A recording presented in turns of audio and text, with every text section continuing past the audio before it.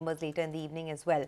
BPCL is down almost about 0.5%, and in fact this month, if you look at it, a lot of the NBFC names have been gaining ground. So something like a Bajaj Finance has been a big mover lately. That one is also in the green again this morning. That's the first take on the index. The Sensex and the Nifty up about 0.3%, the Bank Nifty up about 0.2%, and the advanced decline ratio well in the green. So good opening tick for the market.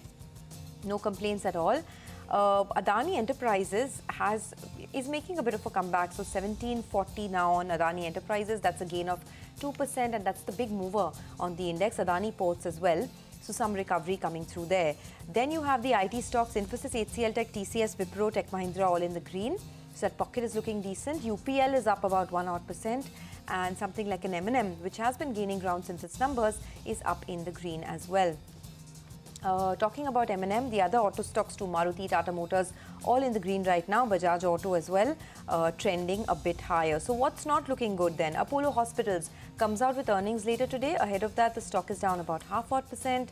You have Sun Pharma, there's Titan, there's, well, no Valentine's Day cheer there, looks like, at least for now. Asian Paints, Sun Pharma, Cipla, BPCL, couple of other stocks that are trending in the red right now. But otherwise, it's quite a decent opening, you'd have to say. The Nifty is holding with gains of 67 points. Important to see if this holds, because the market is very volatile, as you know. Nykaa is your big loser, down almost about 4% post its numbers, and then plenty of other stocks in the broader markets. But otherwise, it's a decent opening. Well, that's right, Sonia. Let's highlight a few stocks, though, that are moving around today. Ratnamani Metals, well, that had opened up in the green. Volumes not very high out there. SAIL, though the numbers operationally were good, the problem was in terms of, the debt moving up. So that's why the stock is more or less flattish. More clarity is awaited on that front. Bahista earlier today told us that Zee Entertainment's numbers were lower than expected. So that one, in fact, has opened up with a cut of close to around 1% or thereabouts. Let's see how other stocks are reacting. Campus Activewear, well, the revenue growth was only around 7.5%, or the EBITDA as well was low on higher raw material costs. So that's opened up with a cut of around 2.5%. Remember, it's seen a very good run of late.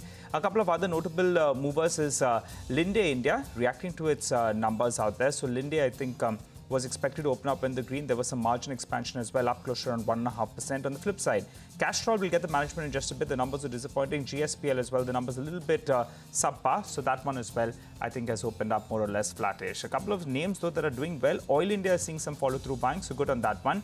And InfoEdge, after the 9% cut that we saw yesterday, well, that's again down close to around 2% as we speak. Management sounding rather subdued in terms of billing growth from here on, which later on will percolate into recruitment revenues as well. So it explains why the stock is down 2% odd. Prashant. Right. It's 40 points now on the Nifty. So we're at, what, 45 actually. 17,816 is where the index finds itself at.